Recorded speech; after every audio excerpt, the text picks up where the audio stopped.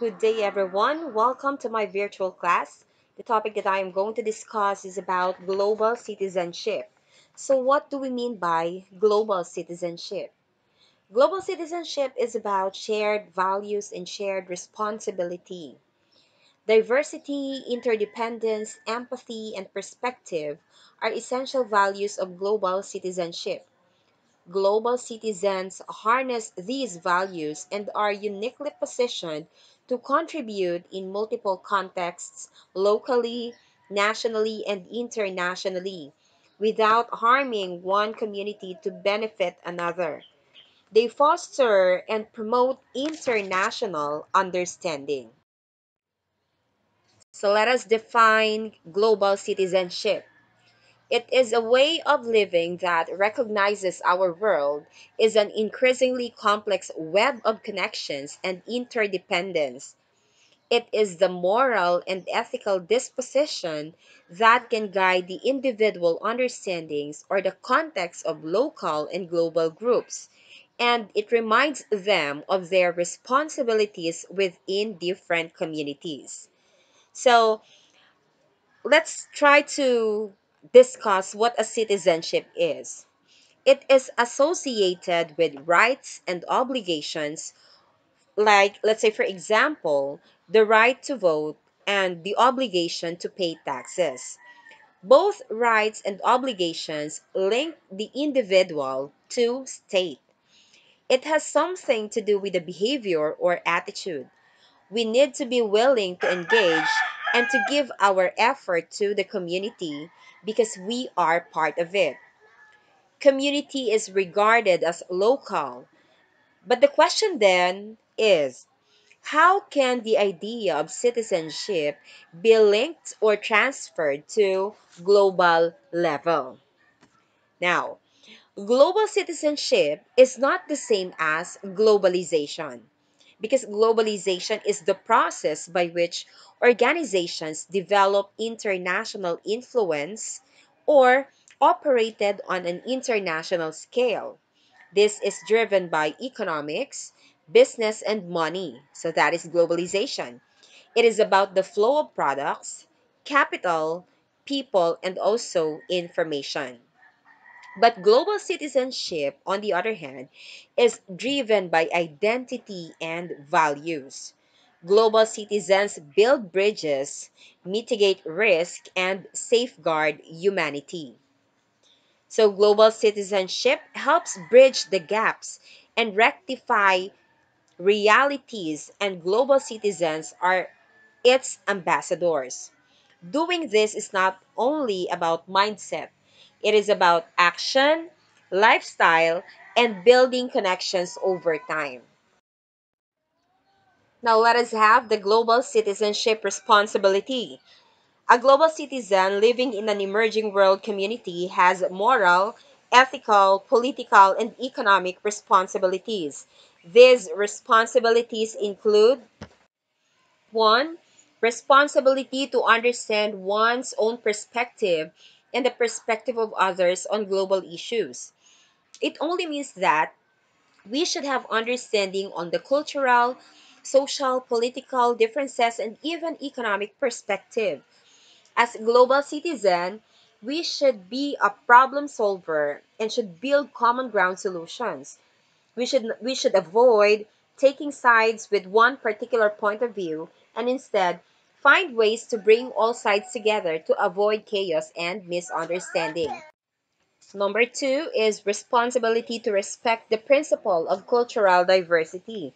So respect is very much important responsibility of a global citizen.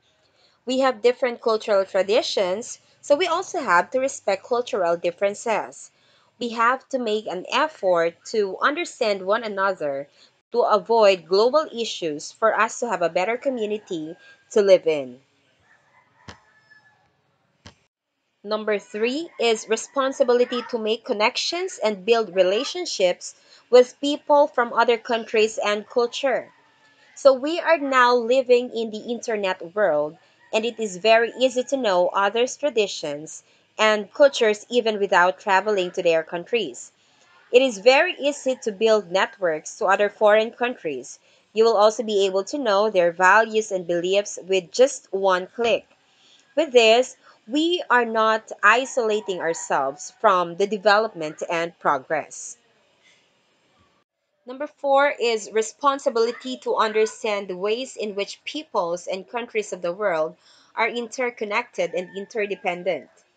Global citizens have the responsibility to understand the many ways in which their lives are interconnected with people and countries in different parts of the world. They need, for example, to understand the way in which the global environment affects them where they live and how the environmental lifestyles they choose affect the environment in other parts of the world. They need to understand the ways in which human rights violations in foreign countries affect their own human rights, how growing income inequalities across the world affect the qualities of their lives, how the global tide of immigration affects what goes on in their countries. Number five is responsibility to understand global issues. So, global citizens have the responsibility to understand the global issues that affect their lives. For example, they need to understand the impact of the scarcity of resources on societies, the challenges presented by the current distribution of wealth and power in the world, the roots of conflicts and dimensions of peace building, the challenges posed by a growing global population. Number six is responsibility to advocate for greater international cooperation with other nations. So it is cooperating with other countries in the world. For example, when a global issue arises, it is important for global citizens to provide advice on how their countries can work with other nations to address their issue, how it can work with established international organizations like UN or United Nations, rather than proceed on unilateral course of action. So for number seven, responsibility for advocating for the implementation of international agreements, conventions, treaties related to global issues. So for this one, global citizens have the responsibility to advocate for having their countries ratify and implement the global agreements, conventions, and treaties that they have signed. Number eight, responsibility for advocating for more effective global equity and justice in each of the value domains of the world community. So there are a growing number of cross-sector issues that require the implementation of global standards of justice and equity. For example, the global rise in military spending, the unequal access by different countries to technology, the lack of consistent national policies on immigration.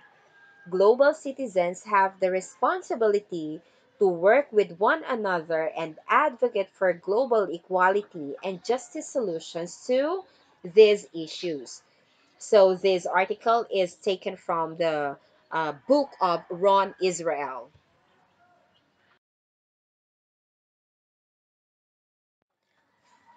Let us now proceed to the characteristics of global citizen. So a global citizen is someone who is aware of the wider world and has a sense of their own role as a world citizen. He is also someone who respects and values diversity. So what do you mean by diversity? It means understanding that each individual is unique and recognizing individual differences. For example, understanding and appreciating interdependence of humanity, culture, and natural environment. So another thing is a global citizen is someone who has understanding of how the world works. He is also someone who is outraged by social injustice. So, what do you mean by outrage? It means powerful feeling or anger aroused by something perceived as injury. So, meaning to say, you will not allow anyone to do something unlawful to you or to your community.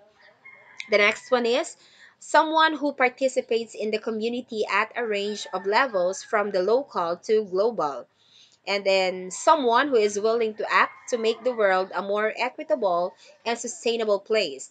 And lastly, a global citizen is someone who takes responsibility of their actions or for their actions. So, what are the ethical obligations of global citizen? Number one, a global citizen has the wisdom to perceive the interconnectedness of all life and living. Second, the courage not to fear or deny difference, but to respect and strive to understand of different cultures and to grow more encounters with them, to grow from encounters with them. Number three, the compassion to maintain an imaginative empathy that reaches beyond one's immediate surroundings and extend to those suffering in distant places.